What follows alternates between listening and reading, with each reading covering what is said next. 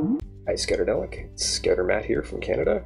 Have you ever wondered how hundreds, thousands of years ago humans managed to find their way at night without a compass, without GPS? Well, if it's a clear night and you can see the stars, it's actually not that hard. Even with, a fair amount of light pollution that you get in a lot of cities today, the brightest stars can usually point you in the direction you want to find. It's a little hard to show that on YouTube, unfortunately. The equipment you need to capture the stars on video is very much specialist equipment, and none of it I have. But there are lots of websites and lots of apps that you can get for your phone that can let you practice. So we're going to use one right now. This is a website that I've discovered called Stellarium Web. And I've already got it set up to be over the UK headquarters of Scouting, Gilwell Park in the Epping Forest. So let's take a look around.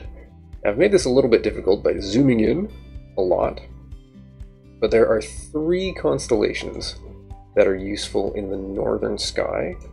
There's the Big and the Little Dipper, and another one called Cassiopeia. And I've just noticed that I just pulled Cassiopeia into view, and it's this cluster of 5 here that form kind of a W shape, or an M shape depending on the time of night, if it's rotated the other way around. Now, Cassiopeia is referred to as the Queen's Throne. So if we imagine her feet here, her head looking out this way, roughly this way, it'll point to a particularly bright star. There's actually one right here that I think is what we're looking for. So we'll look around that one to see if we're right. And now that I'm looking, I see that it is indeed right. But this star that Cassiopeia was pointed at is the North Star, Polaris. And conveniently, it's the very tail, the very end of the handle of the Little Dipper, the little spoon right there. Now that's the Little Dipper. The Little Dipper's handle kind of curves up. The Big Dipper's handle curves down, and that's a big, easy way to tell the difference. So if you find the Little Dipper with its handle sticking up, just find the end of the handle, job's done. You found the North Star. If you found the other one, and I happen to know ahead of time that Cassiopeia is on the other side of the North Star from Big Dipper, so if I just keep going, I've just found the Big Dipper, and it's this cluster of 7 here. You see how the handle kind of bends down, whereas with the Little Dipper, the handle bends up. So the way that you find the North Star from the Big Dipper is you go to the end of the bowl of the spoon. These 2 stars point up, if you can imagine it up. Right now it's upside down. Point up and away towards that North Star. And once you've found the North Star, you line that up, you line yourself up so that you're staring right at it, straight up as much as possible. So we'll put it in the middle of my screen. And then I just pan down, and down, just going out of view, so I'll zoom out a little bit more. We see that star right there, Polaris, just about right above North. Close enough to be going by if you're just using the stars to navigate. There's 3 constellations you can use to find your way in the northern sky. And the great thing about a tool like this, and a lot of these tools that you find on your phones, is they have a mode where you can actually turn the constellations on and see how they connect to each other, which is great for when you're practicing to make sure that you were right. I'll turn that on now. See Cassiopeia lights up. The Little Dipper, or as it's also known, Ursa Minor, lights up. And then we'll go a little bit further, and we see all of Ursa Major. So Ursa Minor, Ursa Major are the bears, the Great Bear.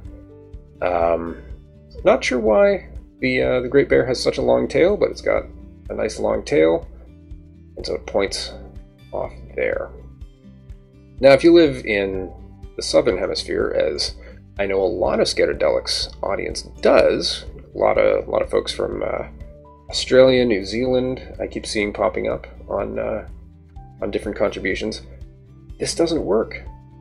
This works in the Northern Hemisphere because the North Star, right there, is in such a position that no matter where the Earth is in its orbit, it always seems to be exactly over the North Pole. So the whole night sky rotates around the North Star. And I'll mess with time a little bit on this website, and you can see how there's that one star that's not moving. It's staying put. That's why that works in the northern sky. Only it doesn't work that way in the southern hemisphere. So we'll go down to Perth, Western Australia. Somebody tell me in the comments, am I pronouncing that correctly, or is it? I think I've heard Parth. Oh dear, it's also the middle of the day. It's the middle of the day in Western Australia, so we'll have to go to the nighttime. Well, let's roll back in time to the night, and now we have a bit of a challenge. So in the southern sky, there is no star that sits exactly out the southern pole. That's a bit of a problem. Makes it a little bit difficult, but conveniently, there are a total of 6 stars that you can use to imagine a couple of lines that cross that exact point that everything rotates around. And what I've found the best luck for finding it is first try to find Orion. So we've got Orion right here, and you can always tell Orion by his belt, these 3 stars right here. And then he's also got a little sword right there, and here's the rest of Orion. Orion is the hunter in Greek mythology. And what I've observed is Orion tends to be at the other end of the Milky Way. See the Milky Way here. Tends to be at the other end of the Milky Way from the stars we care about. So what we're looking for is the Southern Cross, and even those of us in the Northern Hemisphere have surely heard of the Southern Cross. Southern Cross is a hugely important constellation throughout a lot of southern hemisphere cultures. Tends to show up a lot on flags because it's that important, because it's needed for navigation.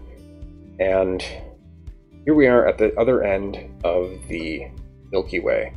So again, we're looking for 4 stars kind of making a kite shape, but there are quite a few of those throughout the southern sky. In fact, we see 2 kite shapes here. We see one here, and we see one here.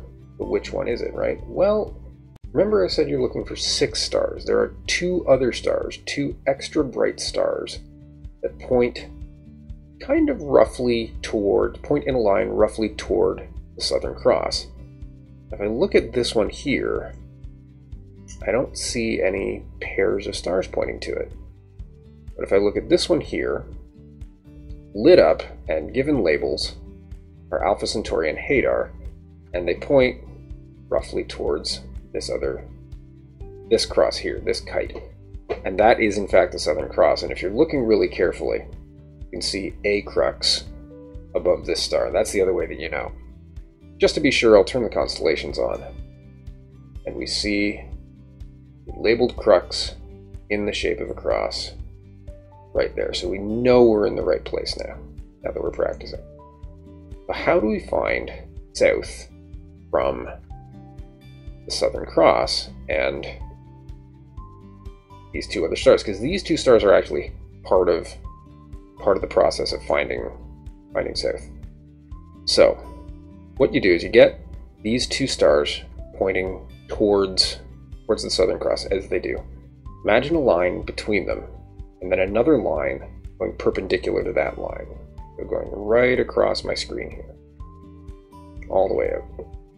And then you get that line fixed in your head, and then you go up to the Southern Cross.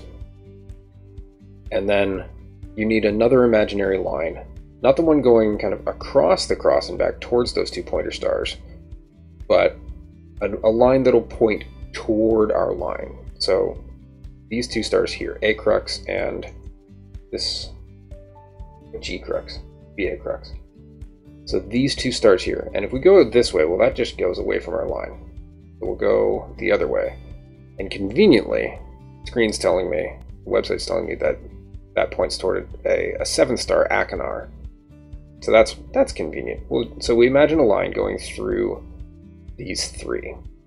And remember this other line that we had here.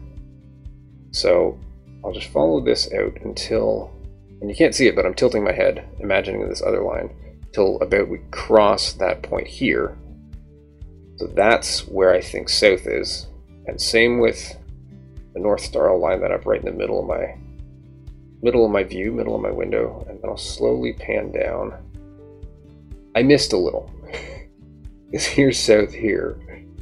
But that's how you do it. It takes a little bit of imagination, but when the stars are bright and the sky is clear, I mean, if you think about all these constellations, there's a story that's been written and told through the ages for each one of them. So a little bit of imagination, you can find what you're looking for. You can find your way. There are lots of different things that you can use with this knowledge, lots of different things that you can do with this knowledge. You might use this to, set up camp if you get to camp late at night, and you really just want to make sure that when you wake up in the morning, open your tent, you're not staring directly into the sun. So use the stars to make sure that you don't point your tent east. How else might you do that? I'd love to see what you think. Don't forget to like, share, and subscribe, and as always, be a little Scoutadelic.